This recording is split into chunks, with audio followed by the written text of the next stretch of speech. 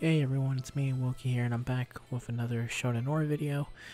This time, it's a video with me doing the super hard All Might raid. This one's really tough, and it's also really long. I usually like to leave the old animations on, but because of how crazy long this fight is, I turned them off. Like, I think at the end you'll see, like, if I had left them on, it would have added another, I think, 6 minutes at the end.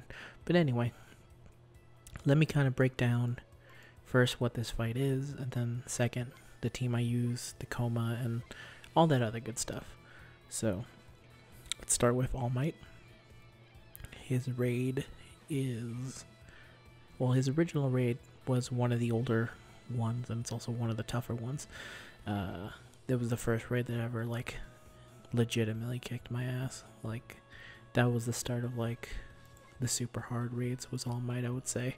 And his main gimmick is that he likes to deal just a buttload of damage and then also give himself guts.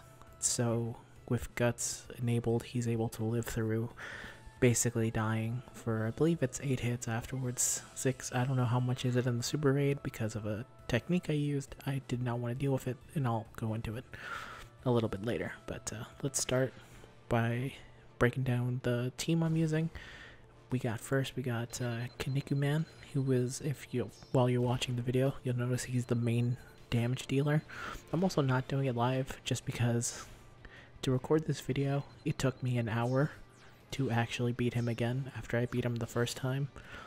So as you can imagine, like, a lot of that video would be me having to re-explain and re-explain and re-explain over and over again, so it's just easier for me to do it this way. Anyway, Kaniku Man. Kaniku Man has 3 passives are boost the attack of all physical members by a medium amount, boost damage dealt to heart by an extreme amount, and then as long as he's above 30% HP, everyone takes less damage from hearts by a large amount. So, very good, very decent.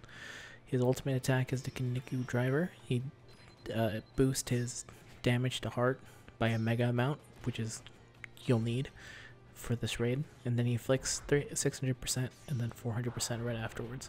Since All Might's only one person, that's the one thing you'll need to worry about. And then the skills I'm using for him are skill 3, which is the Kaniku Buster, his signature move. It deals 400% damage and ignores defense, which is good. And skill 4, the Power Friendship, which boosts everyone's attack by an extreme amount and prevents their rollback, but that doesn't matter. The important thing is the attack boost, and it really only affects Kaniku Man. Next dude is the dude on the far left, which is Frieza. His passives are an attack boost, an attack boost to all physical members. There's a lot to talk about here. He boosts the HP of all aliens, which is basically just him and Kaniku. And until the end of the first turn, he takes 1000 less damage, which doesn't matter for this raid. What does matter is his ultimate attack and 2 skills. His ultimate attack deals 300% damage, but then the important thing is that he negates all stat buffs on hard enemies and prevents stat buffs for 2 turns. So that means when it's applied, All Might can't, like, when he uses his gut skill, it won't work. So all the buffs he gets, all the shields he gets is negated, and if you use it later, then it will apply still. So that's really good and it's very useful. His skill 1 is inflict 150% damage, but then the important thing is that he reduces the ultimate attack damage by a large amount and then rolls back their cooldown by just 5%, which isn't too great, but it's something. Skill 2 is another 150%, and this time it boosts the damage received from physical units. You can use skill 3, I wouldn't though.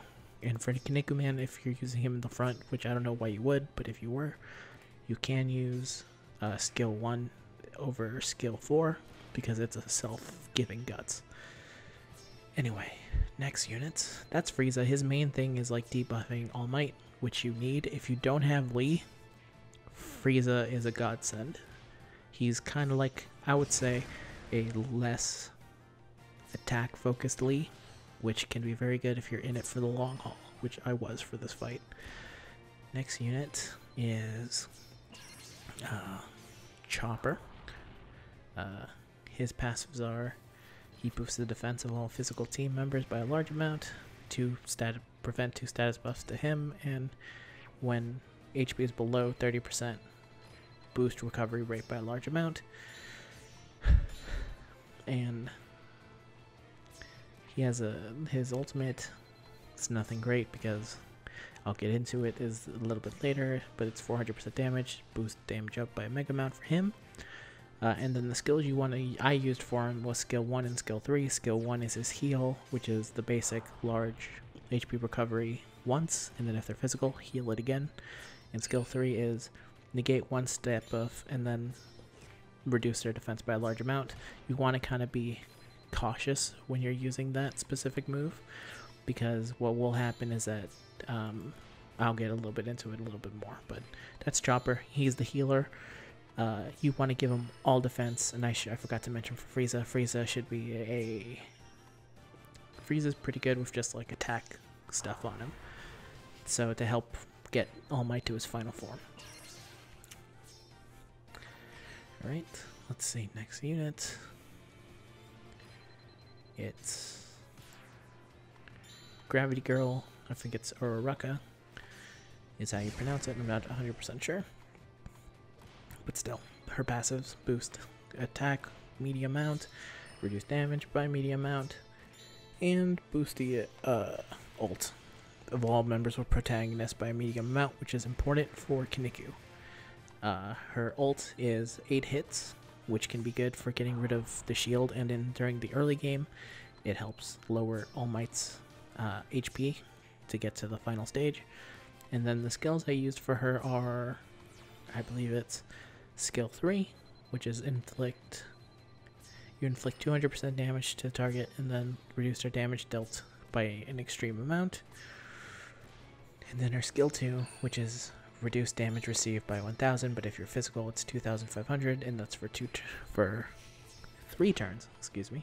And that's very useful because it will help make it so All Might deals nothing to the front, which is good. And then we have finally is K. I'll just call him that. He's the volleyball boy.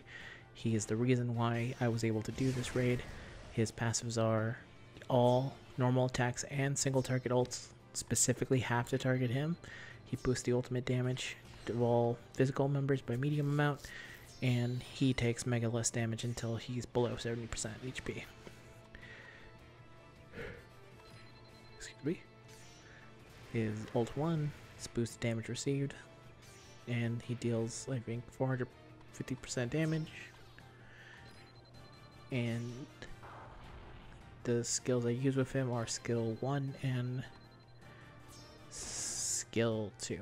So skill 1 reduces the defense by an extreme amount, and this is why I said you have to use the chopper skill sparingly, is because a lot of people don't know this, is that when you apply a debuff, it replaces the previous debuff. So if you debuff by a large amount, then by an extreme amount, and then later on someone debuffs them by a large amount, the extreme debuff will be removed and replaced with a large one instead. So you want to try and make your team not have that problem of like accidentally switching stuff out. So those are the units, and the fight's pretty simple. You just kind of don't take any damage from All Might until the very last stage, where he should in theory still not deal very much damage to you. His ult can be a problem because for some reason they made it, I think it's because specifically because of K, they made it so All Might's ult can can attack whoever he wants of the first 3 rows. So if he hits Uraraka, it's the worst case scenario because she has the worst defense. If it hits Chopper, that's also pretty bad because you want him to live. And if it hits Volleyball Boy, it's perfect because he deals like 0 damage to him. And from then on in, you just have Kinniku Man slowly kill him. That's like how I do it, and that's how I was able to do it.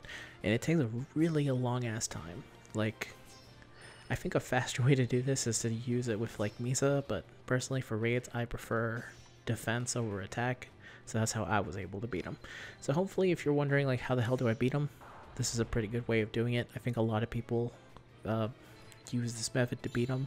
I saw a couple people in the secret or chat that I'm in talk about it, so there you go. That's the All Might raid.